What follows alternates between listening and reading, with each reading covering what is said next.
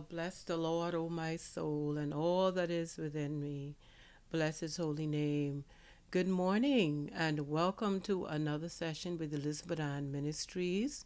Another beautiful Wednesday morning. We give God praise and honor. I am Elizabeth Ann, and I want to welcome you.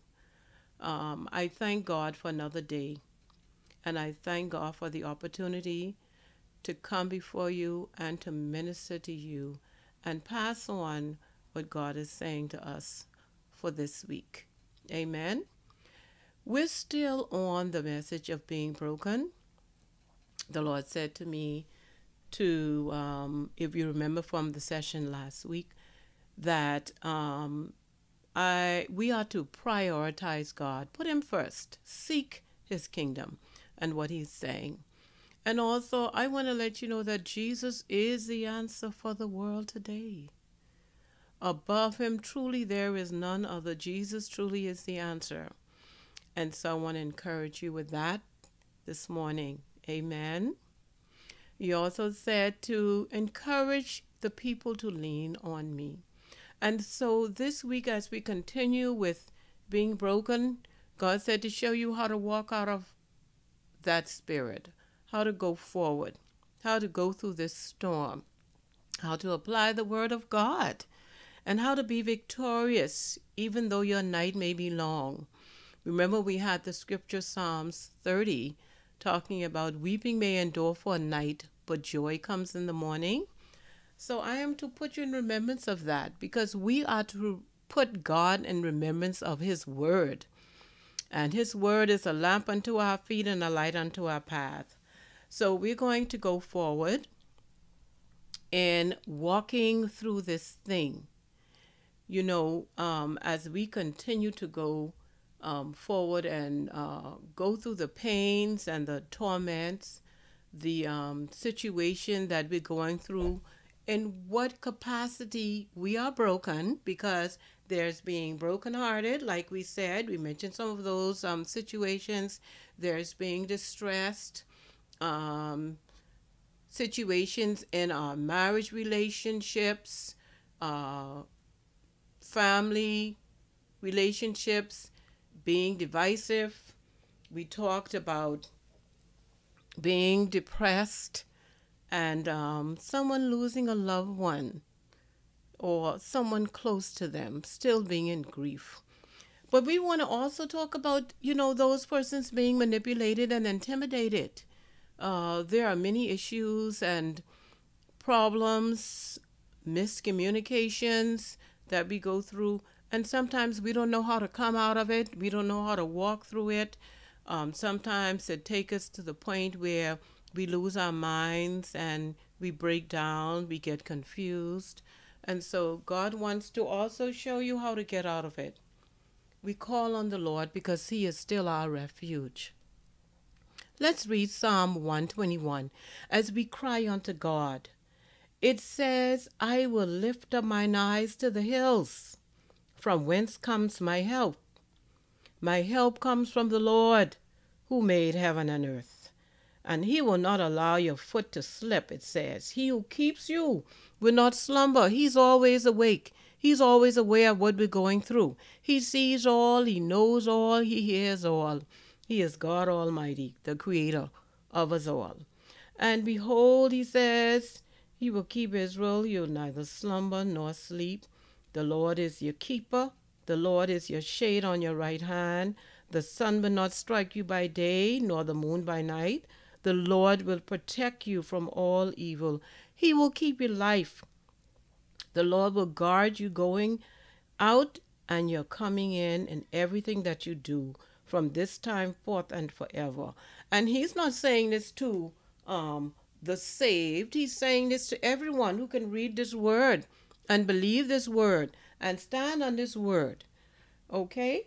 And so he wants us to understand and know that we can be equipped by turning to God and asking him for help. That's how we look. We look up. We look up because many are the afflictions of the righteous, but also God says he reigns on the just and the unjust. Amen? So this is for everyone who will look towards God for help. He wants you to turn to him. In walking with God, we pray. You know, Romans 12, and I want to put you in remembrance of that scripture that we had last week. We're still continuing on from last week. I want to remind you that in Romans 12, it continues to tell us what to do while we're going through. It says, rejoicing in hope, we are to be patient in tribulation, continuing steadfastly in prayer. And we ought to be seeking God for guidance. We ought to be seeking him for the answers. God, what do I do if you're still in your broken state? And praise God for some of us who has already come out this week, but there are others who may not know what to do. You know, I get calls sometimes from persons who are asking, how do I get out of this? What do I do? And I usually tell them, let all the poison out first. Cry if you must. I find myself crying when I'm broken. Cry if you must. Let all the poison out. What do you feel like doing? You feel like screaming? You scream. Let it all out. Sometimes that helps. Exhale. Let it go. Amen. Isaiah 40 tells us to wait on the Lord. Okay? So while we're waiting, we're still praying and seeking him. It tells us in Isaiah 40 in verse 31 that we ought to wait on the Lord. Okay, let me read that for you. And I'm going to read the Amplified Version. All right? Because God's word is a lamp unto our feet, it shows us the way out. We look to the word of God. We look to God. We look to Jesus. But those who wait for the Lord, who expect, look for, hope in him, will gain new strength and renew their power. They will lift up their wings, rise up close to God like eagles, arising toward the sun. They will run and not become weary. They will walk and not grow tired. And you know, the word of God also tells us, let the weak say I am strong. So we got to pull ourselves out of this situation. We can't allow it to stay long within us because it will keep us down. And you know, the enemy doesn't want us to come out of this. He came to kill, steal, and destroy. But Jesus came that we might have life and have it abundantly. And you know, Hebrews 13 tells us that he's the same yesterday, today, and forever. He is our help, it says in verse 6, Hebrews 13. The Lord is our help in the time of need, the word of God says. So take comfort and be encouraged and confidently say, he is your helper. Amen. I want to relay a story in the book of Acts where in Peter's ministry, he came upon this person. I'm going to read it in Acts 9. And we're going to start from verse, in the Amplified Version, of course. I love the Amplified. It breaks it up for us and explains a lot. We don't have to figure it out. Amen. In verse 32, it says, now as Peter was traveling throughout the land, he went down to visit the saints, God's people who lived in Lydda. And there he found a man named Aeneas, who had been bedridden for 8 years and was paralyzed.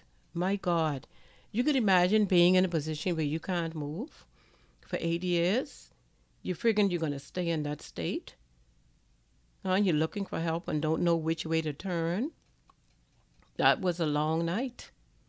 8 years he couldn't move. He was paralyzed. I'm sure he prayed and asked God, how do I get out of this? Someone help me. My God. Peter said to him, Aeneas, Jesus Christ heals you. And he got up and took his bed. My God, made up his bed, it says. And immediately, Aeneas, he got up, it says. And then all who lived at Lydda, guess what? And the plain of Sharon saw what had happened to him, and they turned to the Lord. Salvation was won in this move. Someone is waiting on you to get up. because they're going to need your help to help them get out of it. The Lord sometimes allows us to go through our experiences so that we can help others. We have got to mature in Christ and our Christian growth so that we can conquer and overcome. Also, so that we can assist others and help them grow. They're waiting on us to give them the answer. So we got to go through, because we can't take someone where we've never been. Okay? And so I want to encourage you, if you're still in your brokenness, turn to God. Cry out, let all the poison out. Seek Him, get into His Word, and wait. Wait on the Lord. Be still. Get in a quiet place and hear what He has to say so that He could bring you out. We apply the Word of God, and we put God in remembrance of His Word, because He says it will not return unto Him void. It will accomplish where it is sent, and we send His Word to our situation. I praise God because I want to testify again. You know, I always got a testimony. I love helping people, and God has equipped me to show people how to get out of that trap, how to get out of darkness, how to escape, how to overcome, how to be victorious, because He has done it for me. December 15, 2020, I was on my way. In fact, I was already to work and walking in the school. I worked at a private Christian school. All of a sudden, my leg gave way, my right leg, and I didn't know what was going on. I had no control. And so they rushed me into the office, got me in a chair, called my daughter, and she came to assist me. They wheeled me out. And all that was going through my mind was, oh my God, I can't work on my shift. I was concerned. I didn't want to mess up the schedule. All these things were happening with me because I wanted to be committed to where God had placed me. And I was on assignment at this school. I felt broken. And so I looked forward to ministering to the children. And in fact, when this happened, one of the students was coming around the corner. She said, "Oh, Miss Elizabeth, what happened?" And I was in so much pain, I couldn't answer her. And she saw me and she started crying. And I thank God for the compassion that the children have for me. But I also thought about how I was putting my daughter out that afternoon, because she has a family. She has 2 young boys, and she has a husband, and she was at work, and she had to leave her job, even though she worked at home at that time. All of these things were running to my mind, and I kept praying, "Lord, I'm so sorry." And I kept telling her, "I'm so sorry." But she said, "Mommy, look, let's deal with this. You're hurt." We went to the emergency room. They took x-rays. They gave me a shot for the pain, but they still couldn't find out what the problem was. So I had ended up taking an MRI and found out that I had 2 torn meniscus. And that's very painful. And for those of you who know about issues with your leg and having torn ligaments, it's not easy. In fact, I'm still going through my night. But can I tell you, I sought God. I went to an orthopedic doctor. They couldn't help us much. All they gave you was shots and medication, narcotic drugs, those things that would help you get through. That wasn't me. They mentioned surgery, and I didn't have the funds for the surgery. So I said, "God, your word says miracles of healings in 1 Corinthians 12. So I'm going to see how you're going to get me out of this." And from then to now, God has been giving me healings in measures. Because sometimes, like I say, your night could be long. I first started off with a walker. That was annoying because I would have to go step by step with this 4-prong-legged instrument. And I was frustrated because, you're used to getting up, walking, and getting to and fro in record time. So I said, "God, help me." And as I went through this session, the first doctor didn't work out. I went to another doctor. I went to chiropractic doctor. That helped for a spell. But I noticed that I was eventually getting healed because I didn't have to use the walk anymore. I started using the knee brace. I had a cane.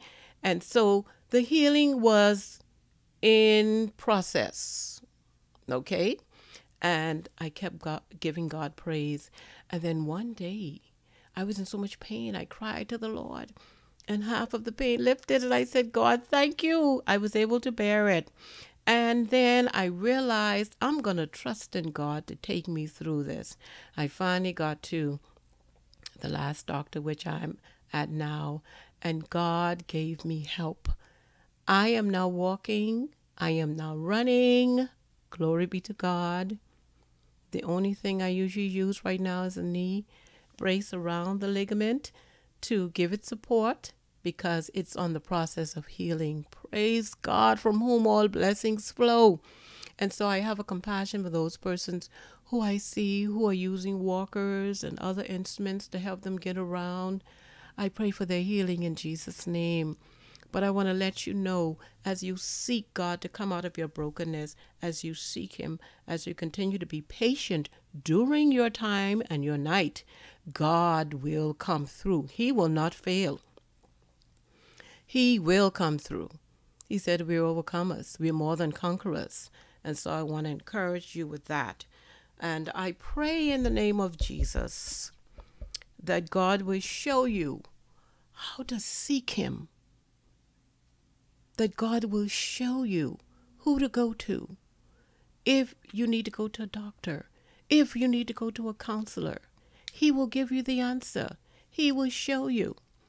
You see the gentleman in Acts 9, he was immediately healed through the miracle power of God, through his apostle Peter. God is able to do just what He says He will do. Amen. Glory be to God. Let us pray. Father, we thank you. We bless you. We thank you for your concern, your love. We thank you for your power. We thank you for the many ways we can be healed. Your miracle power working through your servants, Father God. Us being in the right place at the right time, going to the right physician, the right counselor. Heavenly Father, lead us in the way in which we ought to go to get our deliverance in the name of Jesus, because you wish that we be healed. You want us to be delivered. You want us to have this abundant life. And so we pray for those that are going through their broken state, those that are going through troubled marriages, those that do not have peace. You say you'll keep us in perfect peace, whose minds are stayed on thee. And so, Father God, we pray for them today. We lift them up before you, Lord God. We call for the answers in their life. We decree and declare victory in the name of Jesus. We decree and declare breakthrough in the name of Jesus. Those that are listening, those that are attentive, those that can hear and receive your word, that can receive understanding and go forward, those who can believe, Father God. We pray and agree with them, Father God, for the answers and for you to come through in the name of Jesus, for them to walk through this storm, Father God, and know that you're with them always, that you'll never leave them nor forsake them, Father God, that they will stand in your word and believe your word, Father God, that you mean what you say. Hallelujah. And when they call upon the name of the Lord, they shall be saved. Glory be to God. Hallelujah to the Lamb of God. What a mighty God we serve. What an awesome God we serve. Father God, we thank you that you hear our prayer. You hear our cry, Father God, and you will send help. In the name of Jesus, help us to be patient, Lord. We know that patience means long suffering. So, Father God, relieve us of the pain. In the name of Jesus, whatever we're going through, relieve us of the brokenheartedness, whatever we're going through, Father God. We cry on you, we call on you, and we thank you that you hear us, Lord. Bless your holy name.